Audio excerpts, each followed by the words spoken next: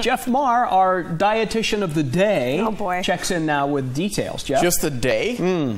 I thought it's full-time dietitian. No, Jeff. I always keep that in mind. You know, the best advice when it comes to living a long time is to listen to the advice of those who have lived a long time, like Jessie Jordan, who lived 105 years before her death, and she gave her secret to longevity.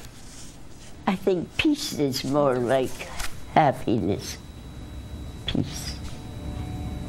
Having peace in your heart. Not holding any grudge against anyone. Forgive and you'll be forgiven. And if you don't forgive, you won't be forgiven. It's as plain as that. So, Kiba, I forgive you for all those horrible things you've said about me. Okay. You know, she swam a lot, too, for most of her life. But in addition to finding your inner peace, it probably also has something to do with turning down that piece of cake.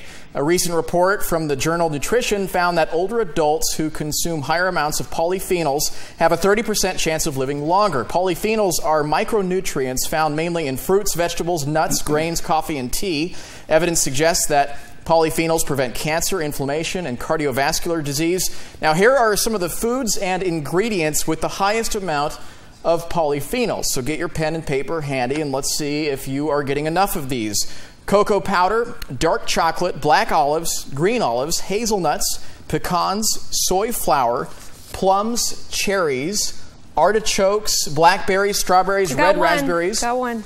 Red chicory, whole wheat flour, almonds, black grapes, also on the list, red onions, apples, and spinach.